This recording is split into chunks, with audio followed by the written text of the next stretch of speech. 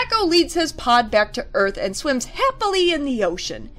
His podmates thank him and say songs will be sung of him throughout the ocean, kinda like Klingon operas.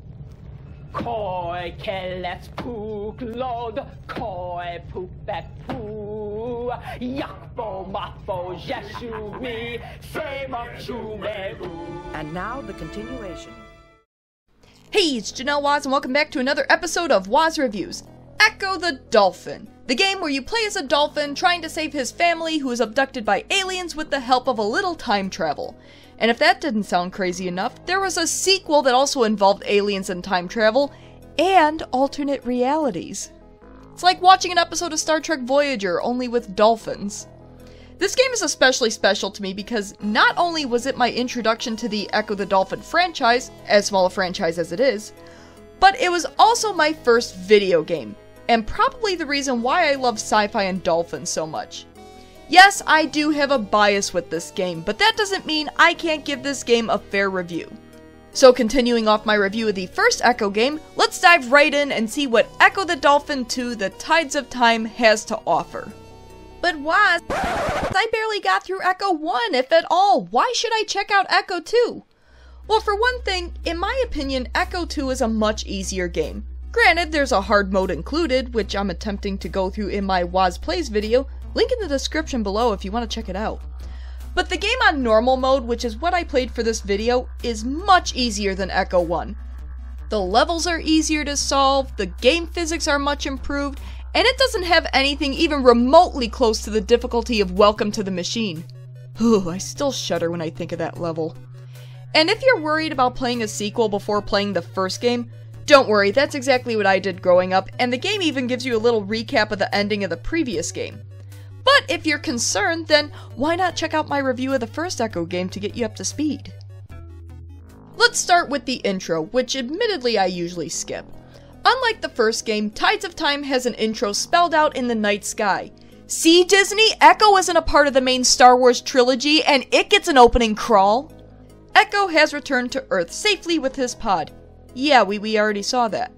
Songs that praise Ecco throughout the ocean. Ecco is a hero. He saved the Earth and he destroyed the evil vortex. Or so he thought. Basically, the Vortex Queen can't accept that she was owned by a dolphin within a 6-hour playthrough, which I felt my sanity slowly slipping away from me. So she followed Ecco to Earth to start a new hive. Because why waste resources on a long tube to siphon some food when you can just go to the source? It's like setting up your living room inside Walmart.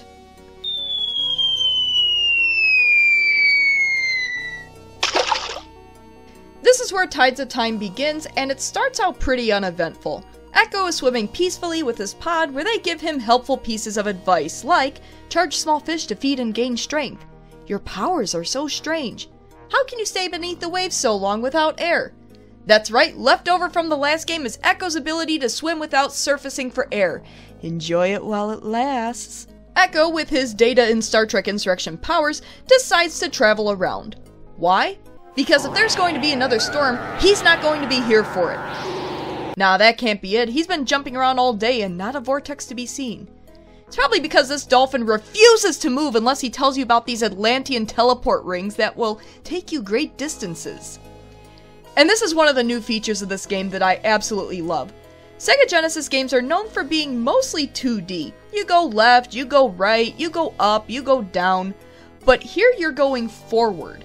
It's really neat. The object here is to swim or jump through the rings until you get to the next level. You're only allowed to miss 5 rings, so be careful. I usually have trouble with the higher ring, which causes the right charge jump timing. But still, there's nothing more satisfying than this sound. And after passing through how many rings, we end up in Crystal Springs, which sounds more like a water bottle brand. Note the return of that lovely Sega Genesis password system. Only the description that was present in the first game is no longer there. I can live with that. Follow me, Ecco. There's something strange below. Alright. What? It's just a glyph. Apparently this glyph needs other glyphs to work, so you have to sonar other glyphs around the area and bring them back to the first glyph. It's easy except for this one by a dolphin where if you aren't at the right angle, will mess up your rhythm by shouting, "Do it!" And then the glyphs combine to form one glyph. This process is never repeated in the game again. Use this song to shatter the stone. The Fault Zone. Such a mournful song, such a mournful place. Crabs! Yeah, I hated the crabs in the first game and I hate them here too. Luckily, Ecco Screams of Pain is replaced by a little whimper. Much less painful to the ears. So you're swimming along, minding your business. What the hell was that? My air meter is back! You have lost the power that the asteroid has given you. Now you must surface for air. Oh, come on! I wasn't even carelessly jumping this time. I was minding my own business. The asteroid is dead? I take one road trip and everything goes to sh**. We feel the presence of the vortex kind. Oh, great. Well, I guess we're all screwed then.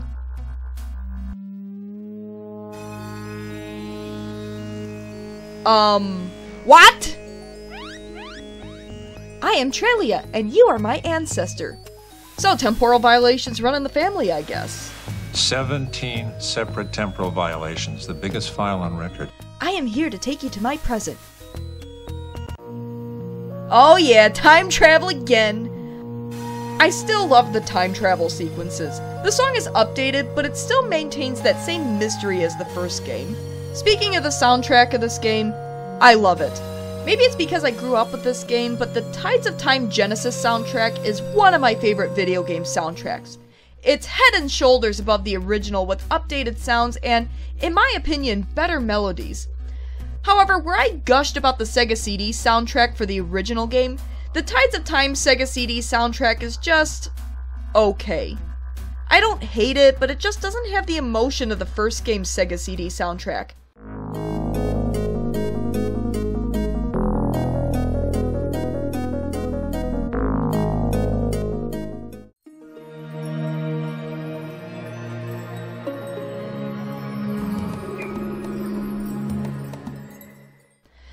I don't know, maybe it's because I thought the first game's Genesis soundtrack was just okay, so the Sega CD sounded really good.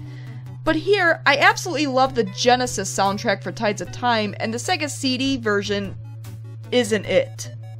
Back to the game. So we're in the good future, where the future's so bright that Ecco's gotta wear shades. Trelia basically dumps you in the middle of her present and then bolts. What's the matter, youngin'? You don't want to spend time with Grandpa? The future looks much like Ecco's present, only with new plant growth, different sea life, skyways, and flying dolphins. They can even carry Ecco with their minds. Professor X has nothing on future dolphins. Most of these levels takes place in the sea, but there are a few that take place in the skyways. The best way I can describe it is that they're like water tubes, only you can breathe in them. And yes, it's possible to fall out of them and die. Yeah, the Ecco Screams of Pain aren't exactly absent from Tides of Time, but luckily they're only when Ecco dies, so you're not constantly being hit with. The first Skyway level is Sky Tides, and while it is auto-scrolling, it's easy enough to memorize. Oh boy. Look, I love the look of this level. I even like the song. However, as a kid, this level tripped me up so many times. I mean, I'm at the point where I could do this level in about a minute, but beforehand, it was a tough one. You're swimming along the skyway of life and jellyfish. And this jellyfish can throw down. Literally. If you happen to fall during this level, rather than dying, you have to repeat the last 2 levels. The best advice I can give for this level is to do it as quickly as you can.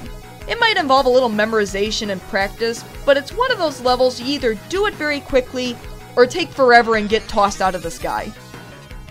Did you like flying through the sky? Well, how about flying through the sky with bubbles? That's right, jump into the air, sonar some bubbles, and hope you reach the nearby floating pool of water it chucks you at. I'm stuck. Did you have fun with that? How about turning into a bird and having another bird knock you back into the water? Admittedly, the metasphere is an interesting concept, and you use it at different points in the game to change into different animals, but the bird one is just the worst. Giant worm!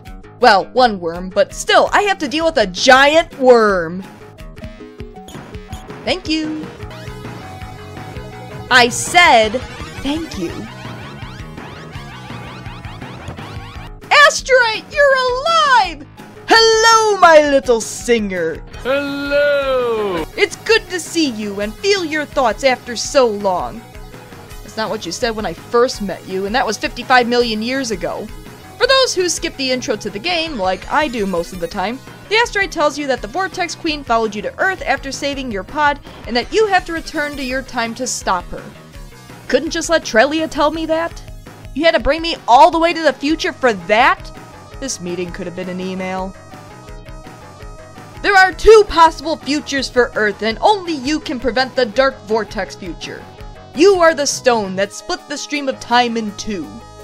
So, what you're saying is that if I wasn't sent into the past in the last game, twice, that this probably wouldn't be happening.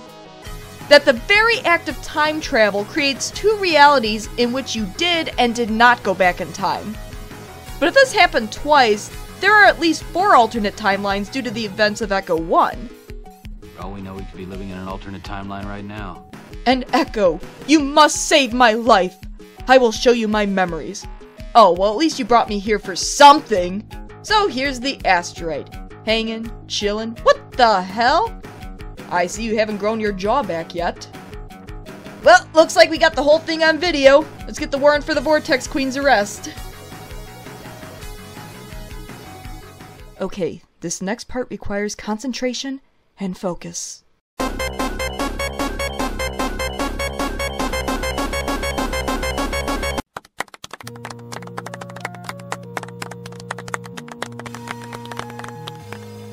And we're going back in time again. That's another 2 alternate realities created. Who is to say that this history is any less proper than the other?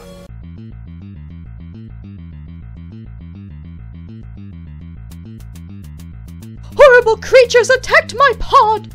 I swam away with the little ones, and now they are lost. Please, find them! Lady, I'm kind of on a mission here to save Earth. I can't just... Oh, fine.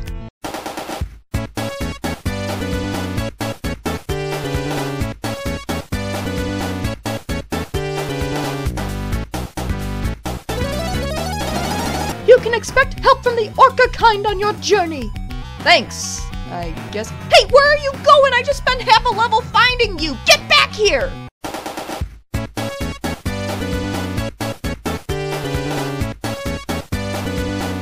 Well, hope you can get back home from here.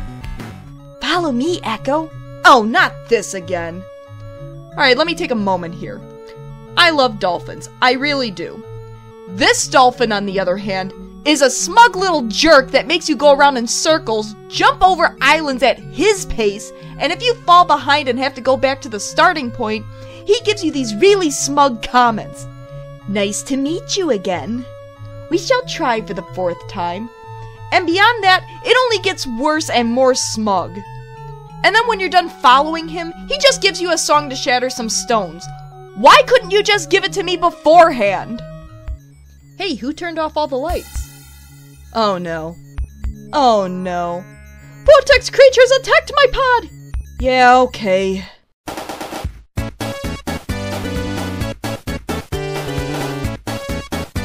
Alright, get over here. Thank you, Ecco! Now my child is safe! Yeah. I have seen the death of the asteroid! Listen to my memories! Well, I already watched... Okay, I guess we're doing this. Well, that's different.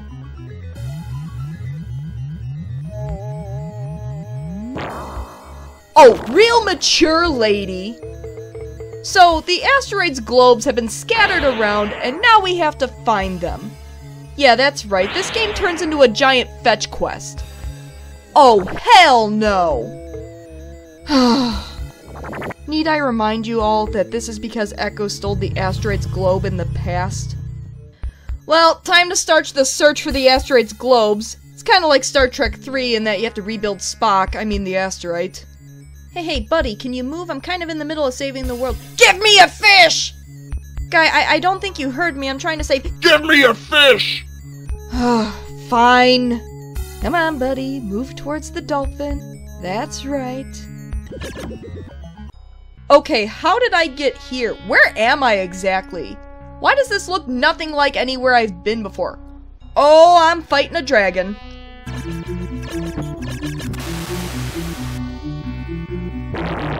Okay, how? Find globes. Can you elaborate this a little bit? Find globes! Okay. It's just I'm always finding globes for you. The next set of levels involves collecting the asteroid's globes. You can only collect globes 2 at a time, but I do like the way they orbit Ecco when he finds them. I suppose it makes sense given the asteroid's helix nature, but I like it. These levels also involve constantly running into glyphs telling you that you shall not pass unless you rebuild the asteroid. I guess it makes the game easier to manage and lessens the area you have to search, but it's especially difficult in the level The Eye where you have access to almost all the glyphs and have to manually figure out which glyph you can pass because the game gives you no direction in this level. As you collect globes though, the asteroid gives you little pieces of information. It's not a lot of information, but you do get more of the story as you go along. Basically, the Vortex Queen knew the asteroid gave Ecco the power to defeat her, so she knew where to attack first before starting up a new hive on Earth. You need to complete the entire asteroid or you can't get your powers back to defeat her again. The asteroid's final pair of globes, however, is in the Dark Vortex future. And there's no way to get there since the time machine at Atlantis only goes back in time.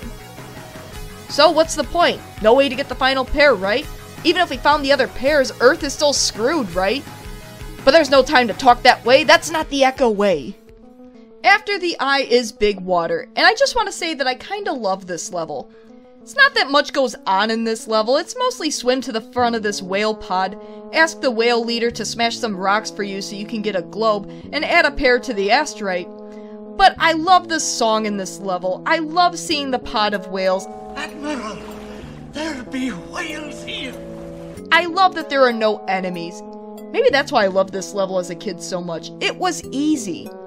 As an adult, I'm still fond of this level, but I also recognize it as filler. In fact, a lot of these globe levels feel like padding. Tides of Time is a longer game than the original, and I didn't get as strong a sense that the levels in the original were filler. Sure, there were the 2 fetch quest levels in a row, but that was about it. These levels just feel like they're padding out the story. Don't get me wrong, a lot of these levels are very visually and musically pleasing, and while it is cool that you can turn into a shark at one point, these levels just don't feel necessary for the plot other than collecting globes. Ah well, let's keep collecting those globes. The Queen has knowledge of the time machine! Oh great. Oh, great. Lunar Bay.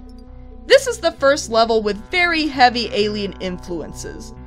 There are weird eels swimming around, these spiny alien-looking rock things, and we see a new type of vortex drone.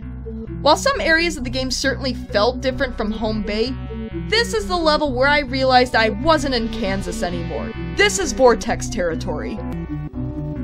Oh crap. What? Let's think about this for a second. 2 Vortex drones appear out of nowhere to take Ecco into the Vortex future at the cost of their own lives. But why? If Ecco stayed in the present, that's it. He can't rebuild the asteroid without the final pair of globes. The Vortex future is secured.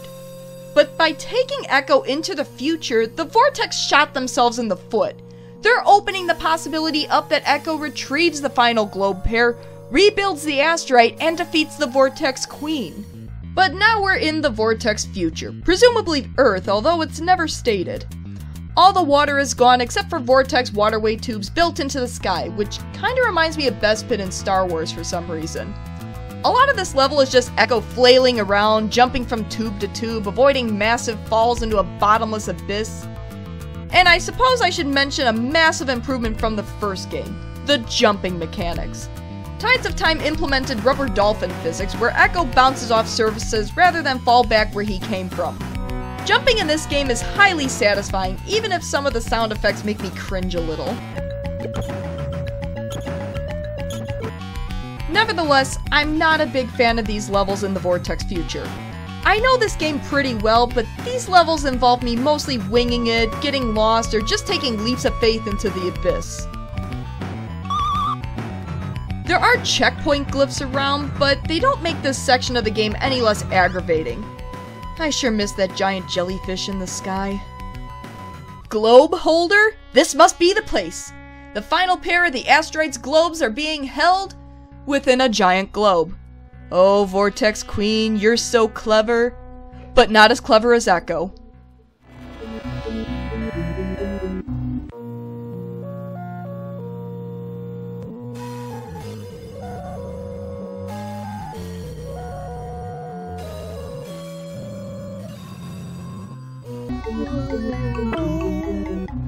I have arrived. You amaze me again, little one. Little one?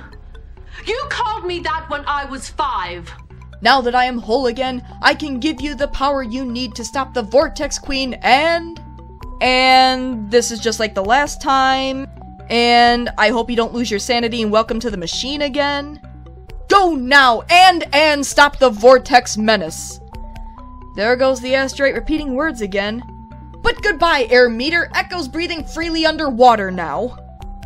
Well, at least now the other dolphins are helping. What was stopping them before? I have no idea. I mean, sure, it was nice some of them showed me where the next level was, but what would have really helped is someone to keep the aliens occupied. But whatever, they're doing that. We're breaking into the Vortex Hive again. Oh, for crying out loud! What is with the Vortex and auto-scrolling mazes? It's like they know my one weakness or something. Luckily, this isn't nearly as bad as Welcome to the Machine, and the song that plays is one of my favorites in the game. Except when you pause and it switches to one of my least favorite songs in the game. But yeah, it's frequent sonaring and quick thinking, but it's a lot easier and shorter. Honestly, I prefer having more levels that are a lot easier rather than less levels that are harder. Hey, remember me? I'm back! So the Vortex Queen is looking different. Like, is this even the same lady? I prefer this fight to the one in the first game. While you do have to get close to the Vortex Queen to attack her, she doesn't feel as massive as she did in the first game. There's a beam you have to avoid or it will slow you down, but it's not so bad. If you get eaten in this fight, you do have to do a separate level. However, it's not nearly as bad as Welcome to the Machine. You're turned into a vortex drone with bubble attack powers, and make your way through a maze at your own pace. It's not my favorite, but after that level, I can't complain. And then you get spit out as a dolphin. Alright, let's finish this. Let's show this prehistoric how we do things downtown.